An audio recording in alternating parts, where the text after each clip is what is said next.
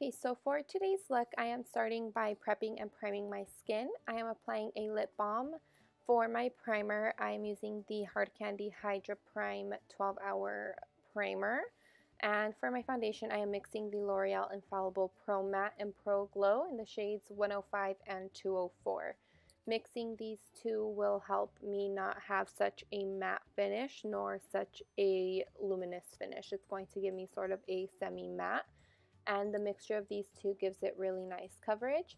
I am blending everything in with a Real Techniques Duo Fiber contour brush and then patting everything with a Real Techniques beauty sponge to make sure there's no lines. For my brows, I am using the Anastasia Beverly Hills Dip Brow Pomade in the shade Soft Brown. I am starting by lining my brows, and I'm going to fill in lightly. I'm not going to do my whole eyebrow right now.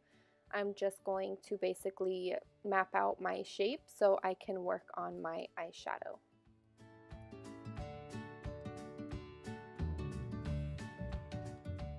To clean up my brows, I'm using the Maybelline Fit Me Concealer in the shade 20. That's just going to help me really carve out my brows and define them. And I'm also using the same concealer as my eyeshadow primer, and I'm going to just pat everything in with that same beauty sponge.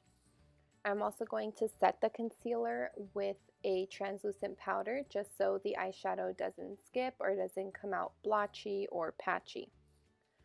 For my eyeshadow look today, I'm going to be using the Morphe Brushes 35W eyeshadow palette. These palettes are really inexpensive, very affordable. I'm taking that taupey shade and I'm going to buff that into my crease, making sure that it is nicely blended, since this is going to be my transition shade for my eyeshadow. Next, I'm going to take this bright orange shade, and this is going to really warm up the look. I didn't want it to be so taupey or cool toned. I wanted it to still have some warmth. So I'm going to buff that on top of that first shade that we put down.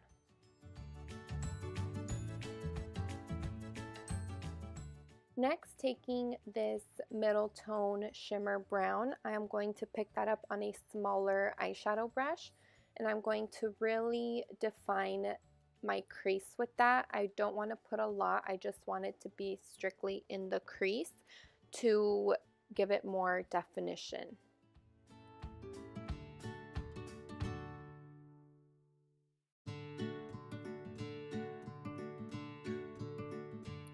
Next, I'm going to pick up this more rich, warmer brown. It still has a little bit of shimmer. I'm going to apply that directly onto the lid, on the entire lid, from inner corner to outer corner.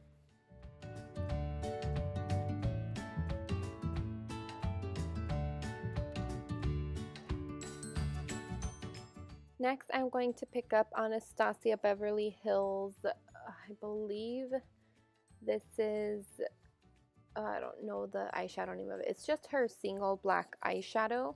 I'm going to pick up a more defined crease brush, and I'm going to pack that on the outer corner of my eye to create more of a cat eye effect. And I'm going to place it in the outer third, blending in towards the inner part of the eye.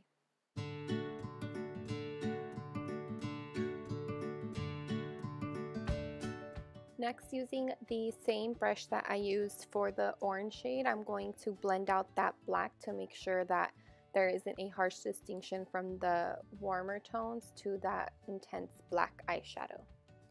And then with a clean blending brush, again, just making sure that there is no harsh lines in the crease.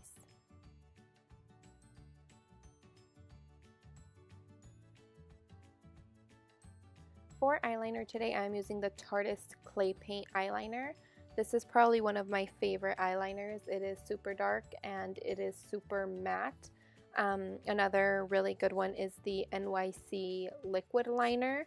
That one I also love. It has a very thin brush if you are more on a budget, or if you just want to try something inexpensive, if it's your first time for eyeliner, I highly recommend the NYC one.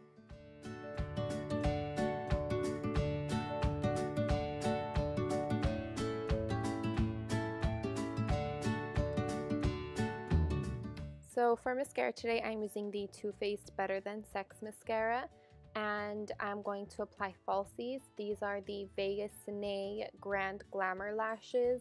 These are very full, very dramatic, and very wispy. If you are new to trying lashes, I would recommend the Ardell Wispies. The band isn't as thick and they're easier to play with. I'm going to do a cream contour today. I'm using the LA Girl Pro Concealer in the shade Beautiful Bronze. I'm just going to apply that underneath my cheekbone, my forehead, and down the bridge of the nose. And I'm going to blend it out with the same brush that I applied my foundation with. The reason I like to use it is so the bronzy color doesn't overpower and it's not too intense. If I use more of a clean brush, it can be a little harsh. And to blend out the nose contour, I'm using an e.l.f. blending brush. I'm just going to blend the color out using the brush and my finger to make sure it is nicely blended and you can't tell about where I placed it.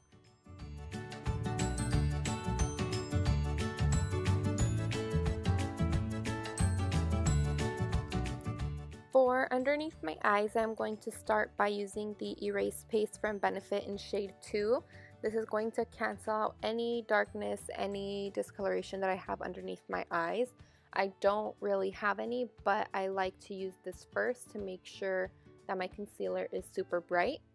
For my concealer, I'm using the Tarte Creaseless Maracuja Concealer. I'm not sure what shade it is. It doesn't say on the box, but I will link everything I'm using down below.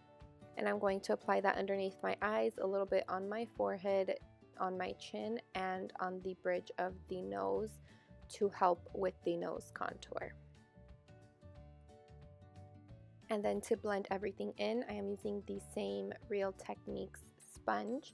That way there is just no distinction. I am going to bake a little bit underneath the eye. I am using the RCMA No Color Powder, and I am taking a makeup wedge and I'm just going to place it in a upside down triangle. I'm taking it into my nose and I'm going to take it up to clean up my wing. I'm also applying a little bit on the forehead and on the chin. For the rest of my face, I'm using the NYX what is it? It's like the, oh there it is, the No Filter Powder. I am in the shade 05 and I'm taking a e.l.f. powder brush and I'm just going to dust away any of that no color powder. That way it doesn't leave it too white, and I'm going to be setting the rest of my face with it. To bronze up my skin, I am using the Sephora Collection Fiji bronzer. This does have a little bit of shimmer in it and it's a little bit more cool toned. If you are a little bit more with a warmer undertone, more of a yellow undertone, I would personally recommend going with, I believe the other shade is Bora Bora. It's not as cool toned, it has more of a warm tone to it and it's a lot more flattering and it's not shimmery compared to this one. I'm using it with a Sephora Kabuki brush and I put a little bit of the RCMA No Color Powder underneath to clean it up.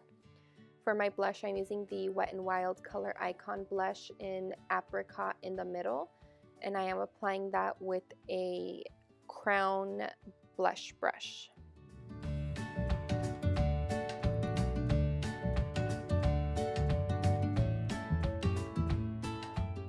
To dust away the powder, I'm using the same brush that we use to set our face with. And next, for my highlight, I'm going to use the Benefit What's Up Cream Highlighter as a base. I'm going to take a little bit on my finger and I'm going to pat it on top, on the highest point of the cheekbone. And on top of that, I'm going to be using the JCat Beauty You Glow Girl in the shade Twilight. It's a very pretty bronzy shade. This would look really really pretty on darker complected skin tones as well. I wouldn't recommend it for fair skin tones because it could just show up bronzy, not as a highlight. I would go with the shade Under, and I'm going to use that on the tip of the nose, the Cupid's bow, forehead, and chin. To set the nose contour, I'm using the Benefit Hoola bronzer since it's more neutral toned, and I'm taking just an itty bitty fan brush to set that with. I'm going to do the exact same thing on the lower lash line that I did in my crease. I am taking the first taupey shade, and then I am taking the the deeper brown shade, and I am going to apply that underneath the lashes and just keep blending out. I did apply a little bit of black there as well. For the waterline, I am using the NYX Wonder Pencil in the shade Light. That's just going to open up my eyes. I didn't want to put black there because I didn't want to close it off. I wanted the eyes to appear a little bit brighter. Next, I'm going to apply mascara onto my lower lashes. I'm using the same Too Faced Better Than Sex mascara. This one is a little bit more of a bigger brush.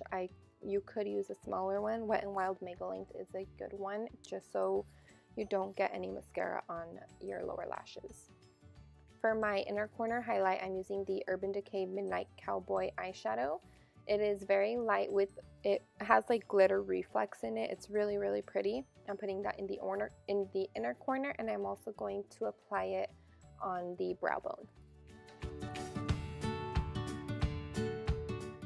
I am setting my brows using the Benefit Gimme Brow in the shade 3. I'm going to brush through my eyebrow hair, and in the middle I'm going to brush up to make it more feathered and more of an ombre effect.